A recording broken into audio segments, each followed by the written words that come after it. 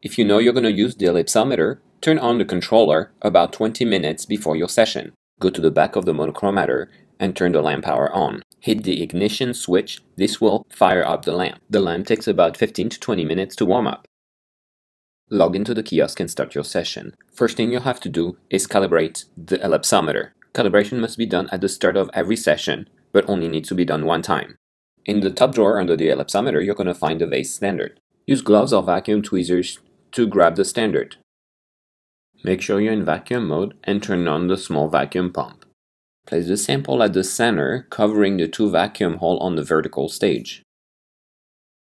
Make sure your aperture is completely open. From the computer desktop, launch the VASE software. 6 windows will come up. Each windows have their own menu items. If you right-click on any of the windows, you will see a list of menu items. Select the hardware window and right-click to initialize it.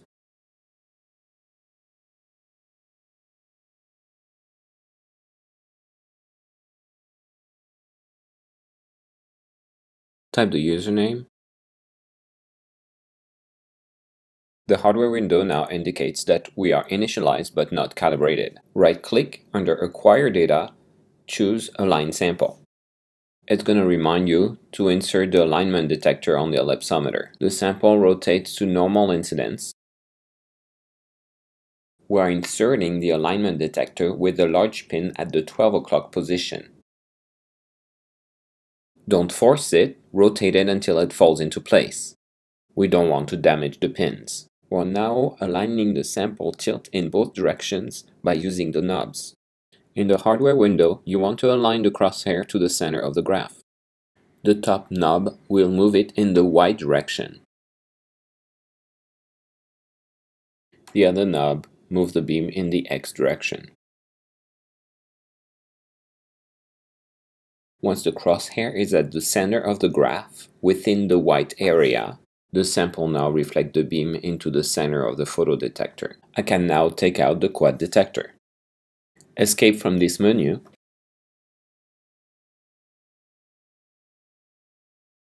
Make sure to clear the analyzer so it is not bumped while rotating to the measurement angle. We're now aligning the sample in the Z direction to accommodate for the thickness. Click OK or Enter at the software to access this window. Rotate this knob until the signal is maximized. The stage is moving in the front-back direction to accommodate for the thickness of the sample. Once the signal is maximized, you're done with the alignment. You can escape from this menu item.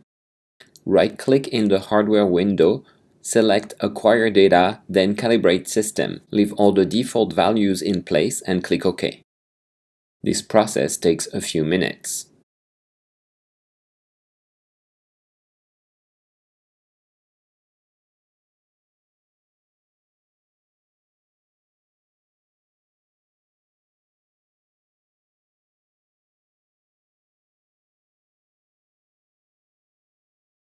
Once it's done calibrating, you will see a calibration graph that looks like this. This routine is done every time you start your session. You're now ready to measure an unknown sample. You can now load your sample on the sample stage, just like this one.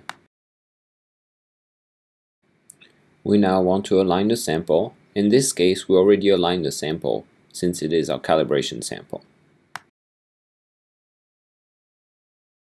Once the sample is aligned, under Acquire Data, we go to Spectroscopic Scan. This is where we set up our scan conditions.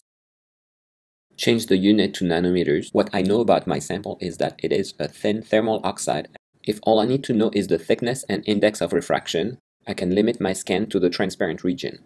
In our case, the sample is dielectric and transparent through the full range. For this demonstration, we will limit the range from 300 to 600 nanometers. Let's choose 5 nanometer steps. The thicker the sample, the smaller the step size in order to resolve the interference fringes. The measurement angles are based on the Brewster angle of your substrate. I know that my substrate is silicon with a Brewster angle of 75-76 degrees. Ideally, I would carry out 3 measurements around the Brewster angle, one below, one around, and one above the Brewster angle. In our case, let's measure from 65 to 85 degrees with 10-degree increments. For this training video, let's only do one angle at 65 degrees.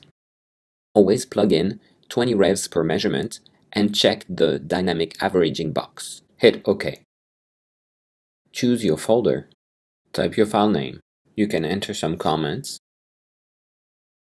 The instrument will move to the measurement angle, in this case the sample angle of 65 degrees and the detector angle of twice that. The instrument will measure the full wavelength range chosen and then move to the next angle. Progress can be monitored in the hardware window.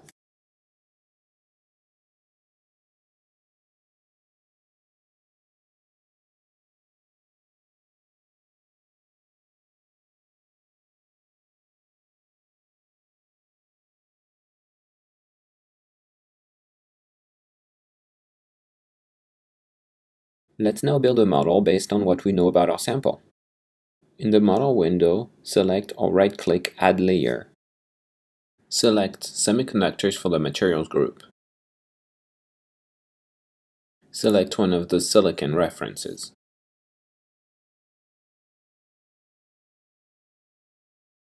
No need to enter a thickness for the silicon since it is too thick for the light to go all the way through. Add another layer, this time a dielectric. We go to the default materials and select a Cauchy layer. Cauchy layers are great to model dielectric films. Enter your best guess of the thickness and click on the Fit box. In this window, I can generate the data from the model we just created. The simulated data appears in red. This is not yet a good match. Let's click on the Cauchy layer and see if the values make sense. The index of refraction is 1.45, which is fine for thermal oxide. If we had a nitride, 2 would be a better option. But here we have an oxide, so 1.45 is best. The thickness must be the parameter that is way off. By clicking Shift and moving my mouse, I can change the value of the thickness. The generated and experimental data now look a lot more similar. We are now close enough to do a fit. We are only fitting the thickness. The fit is very close. We're now going to fit the AN term. The fit is getting better. After fitting the amplitude, we can now fit the broadness of the peaks using the EN term. The fit is now excellent. The other terms within this layer have to do with the absorption. In our case, there is no absorption. We can also add a roughness layer. It is an effective medium approximation with a 50% void. The change in the fit is marginal and is well within error, so we can remove the layer. Select the layer, right-click, and delete the layer. Thickness non-uniformity can be fitted by clicking Options. You can save your results by right-clicking on any of the windows. You can also display index of refraction for the selected layer. You can also save your data into ASCII. You can then paste your data into Excel. We can do the same thing for psi and delta.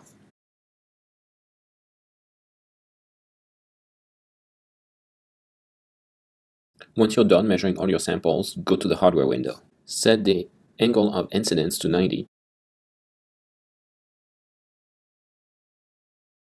Remove your sample. Finally, exit the software. If you're done measuring for the day, hit the lamp power in the back of the monochromator and then turn off the controller.